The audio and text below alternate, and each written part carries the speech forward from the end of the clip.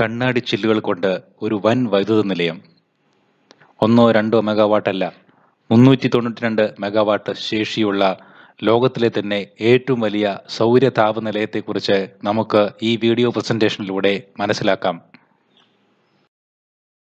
ഇവാൻപ solar electric generating system എന്നാണ് ഇതിൻ്റെ പേര്. അമേരിക്കയിലെ കാലിഫോർണിയ സംസ്ഥാനത്തിലെ മൊജാവെ മരുഭൂമിയിലാണ് ഇത് സ്ഥിതി ചെയ്യുന്നത്. ഹീലിയോസൈറ്റ് എന്ന് വിളിക്കപ്പെടുന്ന സ്വയം നിയന്ത്രിത കണ്ണാടികൾ, അതായത് സൂര്യപ്രകാശത്തെ പിന്തുടരാൻ ശേഷിയുള്ള മണിക്കൂറിൽ 15 ഡിഗ്രി റൊട്ടേറ്റ് ചെയ്യുന്ന ഇത്തരം കണ്ണാടികൾ ഉപയോഗിച്ച് സൂര്യതാപത്തെ ഒരു പോയിന്റിലേക്ക് കേന്ദ്രീകരിച്ചാണ് ഇങ്ങനെയുള്ള ജനറേറ്റിംഗ് സിസ്റ്റം ഉണ്ടാക്കുന്നത്. 1,70,000 കുടുംബങ്ങൾ ഇതിൽ നിന്നുള്ള വൈദ്യുതി ഉപയോഗിക്കുന്നു. ഏകദേശം 14,000 കോടി രൂപയാണ് ഇതിനുവേണ്ടി US സർക്കാരും മറ്റു പല ഏജൻസികളും മുടക്കിയിരിക്കുന്നത്. സിമൻസ് കമ്പനിയുടെ റീഹീറ്റിംഗ് ടർബൈനുകൾ വീണ്ടും സ്റ്റീം സൈക്കിൾ ചെയ്ത് ജലമാക്കി വീണ്ടും ഇതുപോലെയുള്ള ഒരു ചാക്രിക ഭ്രമണം സാധ്യമാക്കുന്ന തരത്തിലേക്കുള്ള ഒരു ടർബൈൻ രീതിയാണ് ഇവിടെ ഉപയോഗിച്ചിട്ടുള്ളത്. 123 മെഗാവാട്ടാണ് ഇതിൻ്റെ ശേഷി. സോഴ്സ് എനർജി എന്ന കമ്പനിയുടെ കൂളിംഗ് സിസ്റ്റമാണ് ഇതിൽ ഉപയോഗിച്ചിരിക്കുന്നത്. നമുക്കിതിൻ്റെ പ്രവർത്തന രീതിയെക്കുറിച്ച് മനസ്സിലാക്കാം. ഇതിൻ്റെ പ്രവർത്തന രീതി വളരെ സിമ്പിളാണ്. ഇത് സൂര്യോദയത്തിന് മുമ്പ് തന്നെ 1 മണിക്കൂർ നേരം ഉപയോഗിച്ച് പ്രകൃതിവാതം ഉപയോഗിച്ച് നീരാവി ഉണ്ടാക്കി ഈ ടർബൈൻ സ്റ്റാർട്ട് ചെയ്യുന്നു. അതിനുശേഷം സൂര്യപ്രകാശം വരുമ്പോൾ അതൊരു എക്സ്റ്റേണൽ റിസീവറിലൂടെ, അതായത് ഒരു ലെൻസ് പോലെയുള്ള ഒരു സംവിധാനത്തിലൂടെ, ഒരു പ്രത്യേക തരം കണ്ണാടിയിലൂടെ കടന്നു വന്ന് നമ്മുടെ സാധാരണ കണ്ണാടി, നമ്മൾ മുഖം നോക്കാനൊക്കെ ഉപയോഗിക്കുന്ന റിഫ്ലക്റ്റീവ് കണ്ണാടിയിലേക്ക് ഇത് പതിക്കുന്നു. അത് ഒരു പ്രത്യേക ഒരു പോയിന്റിലേക്കാണ് ക്രമീകരിച്ചിട്ടുള്ളത്. താഴെയുള്ള ചിത്രത്തിൽ കാണുന്ന ആ മഞ്ഞ നിറത്തിലുള്ള ആ സ്ഥലത്തേക്ക് എല്ലാ കണ്ണാടികളിൽ നിന്നുള്ള പ്രകാശം കടന്നു വരുന്നു.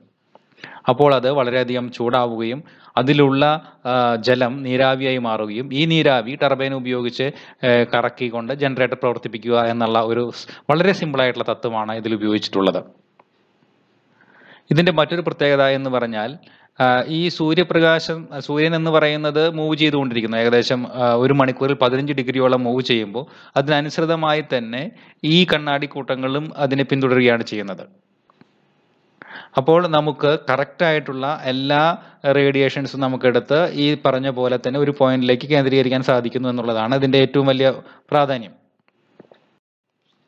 ഇതിൻ്റെ ഏറ്റവും വലിയ ദൗർബല്യം എന്ന് പറയുന്നത്, ഇത് സ്റ്റാർട്ട് ചെയ്യാനായിട്ട് നമുക്ക് പ്രകൃതിവാതകം ഉപയോഗിക്കേണ്ടതുണ്ട്. സത്യത്തിൽ ഇത് കുറച്ച് സമയം നമുക്ക് പ്രകൃതിവാതകം കത്തിക്കേണ്ട ഒരു അവസ്ഥയുണ്ട്. അതായത് കാർബൺ മലിനീകരണം ഉൾപ്പെടെയുള്ള മറ്റു കൽക്കരി അല്ലെങ്കിൽ ഡീസൽ, ലിഗ്നൈറ്റ് പോലെയുള്ള താപനിലയങ്ങളെ പോലെ തന്നെ കുറച്ച് സമയത്തേക്ക് ഇത് ഉപയോഗിക്കേണ്ടി വരുന്നുണ്ട്. ഇതുമൂലം കാർബൺ മലിനീകരണ തോതുണ്ടാകുന്നുണ്ട്. ഇതിൻ്റെ ഏറ്റവും വലിയ പ്രശ്നമെന്ന് പറയുന്നത്, ഇത് ആദ്യം തുടങ്ങുമ്പോൾ കണക്കൂട്ടിയ അളവിൽ നിന്നും ഏകദേശം ഇരട്ടിയോളം അവർക്ക് ഉപയോഗിക്കേണ്ടി വന്നു. 2014 ഈ പദ്ധതി തുടങ്ങിയെങ്കിലും 2017 നമുക്ക് പൂർണ്ണതോതിൽ അത് പ്രവർത്തിപ്പിക്കാൻ സാധിച്ചത്. ആ സമയത്ത് മുമ്പ് കണക്കുകൂട്ടിയിരുന്നതിനേക്കാൾ ഇരട്ടിയോളം പ്രകൃതിവാതം ഉപയോഗിക്കേണ്ടി വന്നു. ഇരട്ടിയോളം കാർബൺ പുറന്തള്ളലുകൾ ഉണ്ടായിട്ടുണ്ട്. അത് പരിസ്ഥിതിക്ക് വലിയ ആഘാതം ഉണ്ടാക്കിയിട്ടുണ്ട് എന്ന് വരെ ആളുകൾക്ക് അഭിപ്രായമുണ്ട്. പിന്നെ രണ്ടാമത്തെ ഒരു കാര്യമെന്ന് പറയുന്നത്, ഈ മേഘം അതുപോലെ മഞ്ഞൊക്കെ വന്നിട്ട് ഈ സൗരോർജ്ജം അഥവാ ആൽബിഡോ കുറഞ്ഞു കഴിഞ്ഞാൽ ഇതിൻ്റെ കാര്യക്ഷമതയെ ബാധിക്കും. ഇപ്പോൾ 2014 നവംബറിലാണ് ഏറ്റവും കുറവ് രേഖപ്പെടുത്തിയിട്ടുള്ളത്. അത് നമ്മൾ പ്രതീക്ഷിച്ചതിൻ്റെ വെറും പകുതി മാത്രമേ ഉള്ളൂ. അപ്പോൾ ഇതൊരു വലിയൊരു ദൗർബല്യം തന്നെയാണ്. അടുത്ത വലിയൊരു ദൗർബല്യം എന്ന് പറയുന്നത്, നമുക്കറിയാം ഒരുപാട് സ്ഥലം ഇതിനാവശ്യമുണ്ട്. ഏകദേശം 3500ഓളം ഏക്കർ സ്ഥലമാണ് ഇതിനാവശ്യമുള്ളത്.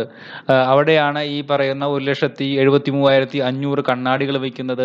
അതിന് നടുക്കായി നമ്മൾ കണ്ട ടർബൈനും അത് ചൂടാക്കാനുള്ള സംവിധാനങ്ങളൊക്കെ നിർമ്മിക്കേണ്ടത്. ഒരുപാട് സ്ഥലം വേണം എന്നുള്ളത് ഇതിൻ്റെ വലിയ ഒരു പോരായ്മയാണ്. നമ്മളെപ്പോലുള്ള കൊച്ചു സംസ്ഥാനത്തിന്, കേരളത്തിലെ പോലൊരു സംസ്ഥാനത്തിന് ഇത്രയും വലിയൊരു 3500 ഏക്കറൊക്കെ വേണമെന്ന് പറഞ്ഞാൽ അതും എപ്പോഴും ഇതുപോലെയുള്ള സൂര്യപ്രകാശം കിട്ടുന്ന സ്ഥലം കൂടി വേണം. അതാണ് ഇതിൻ്റെ മറ്റൊരു ന്യൂനത.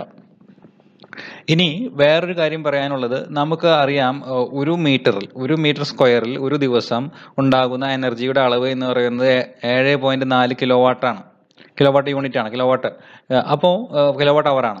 അപ്പോൾ അങ്ങനെ നോക്കുമ്പോൾ നമുക്ക് ഈ 7.4 കിലോവാട്ടൊന്നും കംപ്ലീറ്റ് ആയിട്ട് നമുക്ക് കറണ്ടാക്കി മാറ്റാൻ പറ്റുന്നില്ല. വെറും 28.72%, അതായത് 2.7 കിലോവാട്ട് മാത്രമേ നമുക്ക് വൈദ്യുതിയാക്കാൻ സാധിക്കുന്നുള്ളൂ. അപ്പോൾ അത് തന്നെ ഇത് വളരെ വലിയ കാര്യക്ഷമതയുള്ള ഒരു പ്ലാന്റ് ആണ് എന്ന് നമുക്ക് പറയാനും സാധിക്കില്ല. ഇതിന് കോട്ടങ്ങൾ ഉള്ളതുപോലെ തന്നെ നേട്ടങ്ങളുമുണ്ട്. നമുക്കറിയാം ഏതൊരു താപനിലയത്തിനും ഇന്ധനം കത്തിച്ചാണ് നമ്മൾ വൈദ്യുതി ഉൽപ്പാദിപ്പിക്കുന്നത്. ഇവിടെ ഇന്ധനമില്ലാതെ പൂർണ്ണമായും റിന്യൂവബിൾ എനർജിയാണിത്. കാരണം ഇത് സൂര്യനിൽ നിന്ന് വരുന്നു, നമ്മളത് സൈക്കിൾ ചെയ്ത് വീണ്ടും വീണ്ടും കറണ്ട് ഉണ്ടാക്കിക്കൊണ്ടിരിക്കുന്നു.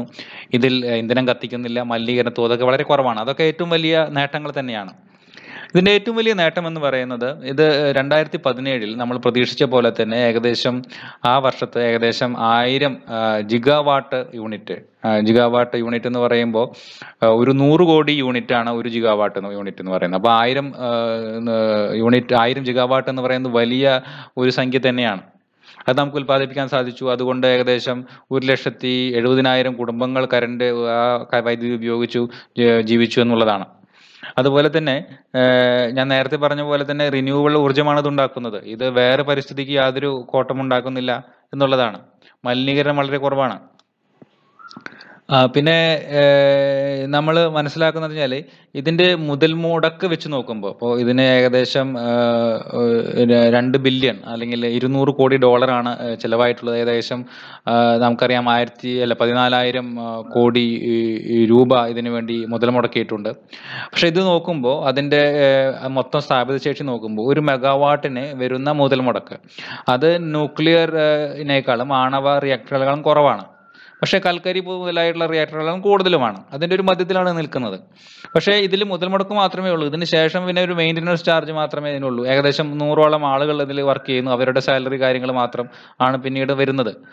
അല്ലാതെ ഒരു ഇന്ധനം എല്ലാ വർഷവും വാങ്ങിച്ച് അതിനു വേണ്ടി പൈസ മുടക്കുന്ന ഒരു അവസ്ഥ വരുന്നില്ല. അപ്പം അതുകൊണ്ട് തന്നെ ഇത് വളരെ വലിയ ഒരു ലാഭകരമായിട്ടുള്ള ഒരു പ്ലാന്റ് തന്നെയാണെന്ന് നമുക്ക് നിസ്സംശയം പറയാൻ പറ്റും.